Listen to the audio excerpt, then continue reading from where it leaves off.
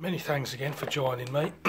Quickly whiz through the colours before I start. I've got ultramarine, cad yellow, Payne's grey, alizarin crimson, raw sienna, burnt umber, light red, using a large one Ransonache and 15 by 11 watercolour paper. I'll start this off, clear water all over the paper, using the big brush. I'm going to get a little bit of yellow, raw sienna,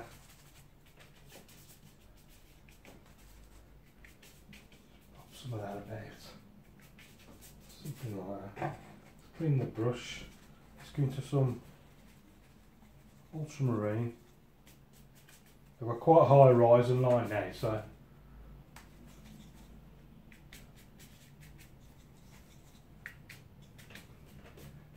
just want to get sort of light area down the centre.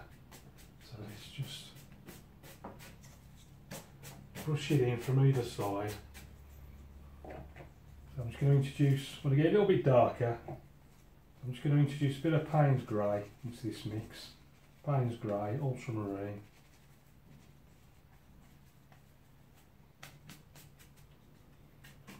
Push that in there. A bit more Payne's grey.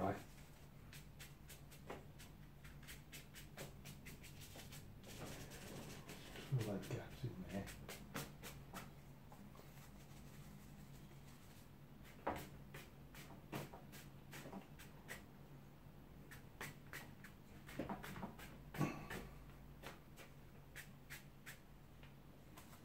I'm going to add a bit of alizarin crimson into this mix. Alizarin crimson, more Payne's grey.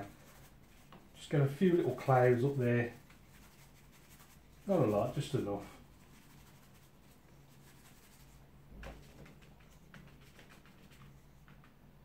Just cutting across there, that light area. More alizarin, a bit more Payne's grey.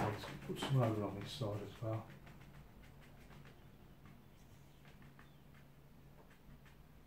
What I'm going to do for that.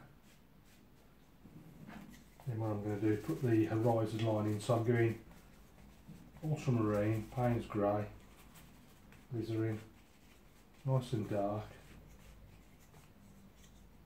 horizon right up there, quite high like I said this time.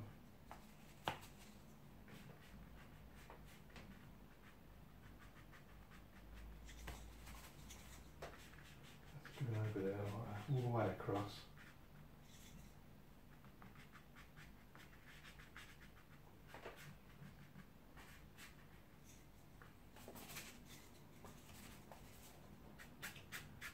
Some banks coming in.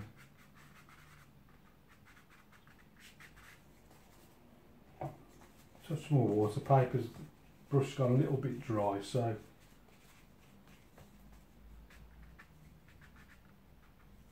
bit more water, just cutting across there like that. Get that a little bit darker, silhouetted a bit better. Just cut that over.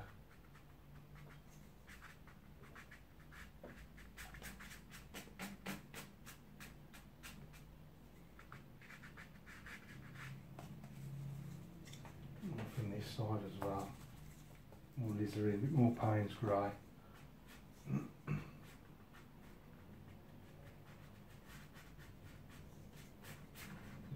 A little bit down there.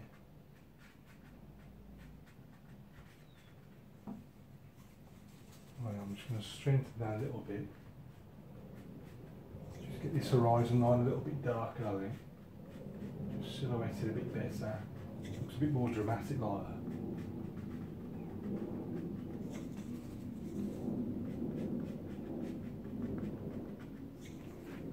Just dip the corner of the brush in just to loosen the paint a little bit better.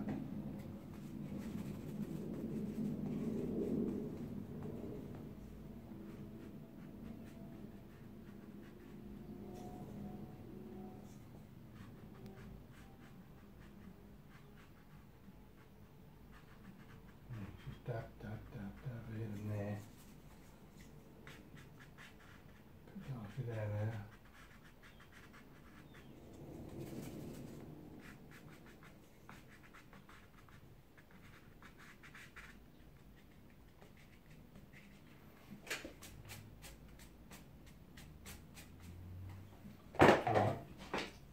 that paper has stretched a little bit, so I'm just going to pull it tight against this board so it's flat against the easel. And then I think I'll just give that a quick dry.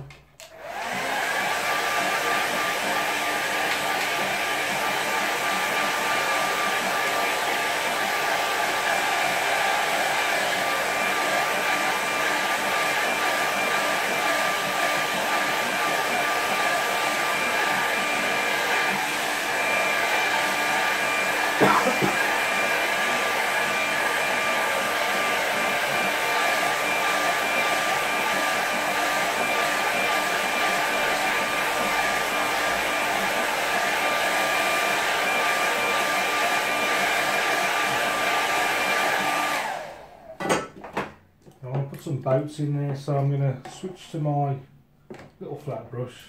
This one, just this little flat brush there. And I'm going into those same dark colours. I'm just going ultramarine, Payne's grey, a bit of alizarin. Nice and dark, a bit more water, that's a bit dry.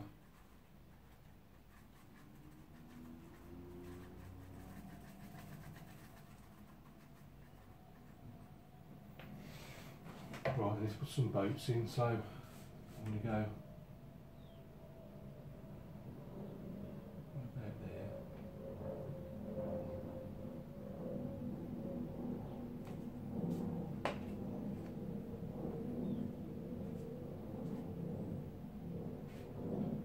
And the reflection,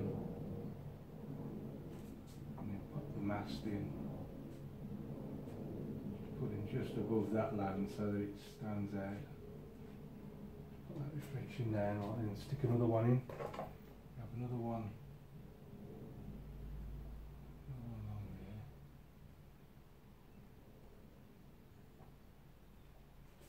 Put the mast on. Again, just push this one above that land so you can see something like so. Stick another one in.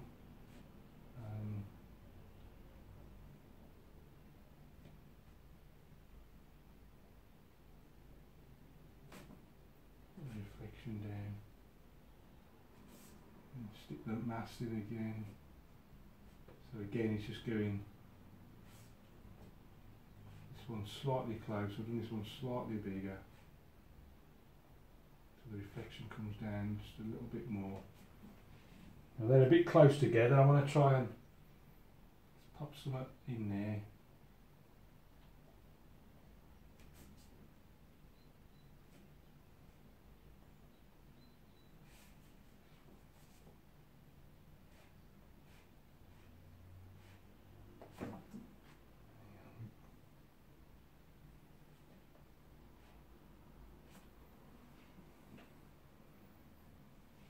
I think I'm just going to stick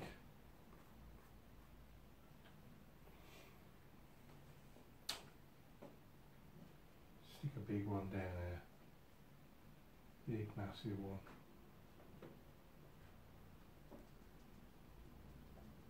It's probably a little bit bigger than what I meant to do it, but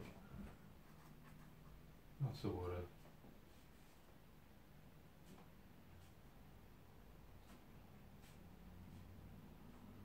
There's a big mast up there. It's going to be in there like that. What I'm going to do is just pretend, can't quite see, I'm just going to pretend there's a few more boats behind. Stick a few little masts up. Another one just there somewhere.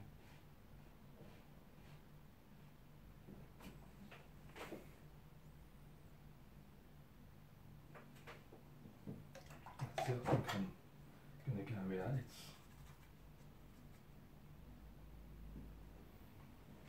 Stick some birds up here in the sky. 1, 2, 3.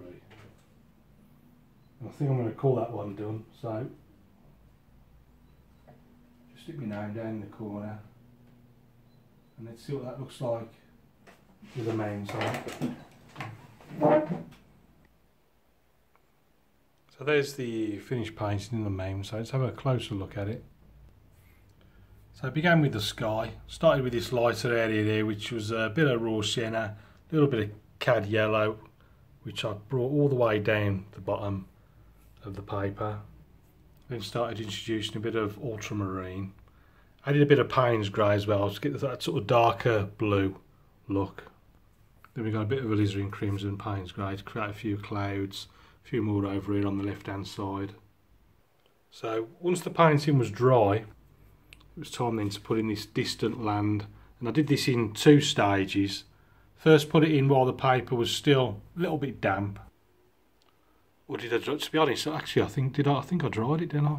But what I'm saying in 2 stages, you can see just behind there, the first lot I put in, it didn't come off, it was still tonally, it was quite light, or lighter than I wanted. And then I had to sort of dry it. Well, as it was drying then, or virtually dried on its own, I then put a second layer on. You can see how much darker it gets. So we got 2 layers there to create that sort of depth of tone. Bit of it brushed into the water area there to create some sort of shadowy sections. And then I started putting the boats in nice and dark so that they were silhouetted against this sunset. Not forgetting the reflections below.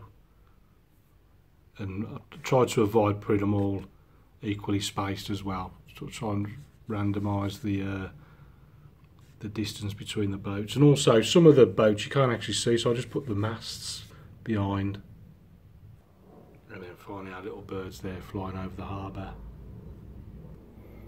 So that's it for this one. I hope you enjoy that. Remember, you can catch me over on Patreon if you want to watch more videos. You'll see the link in the description. All the paintings are for sale on eBay, again, link in the description. So until next time, keep practicing. Any questions, please ask, and I'll see you again soon.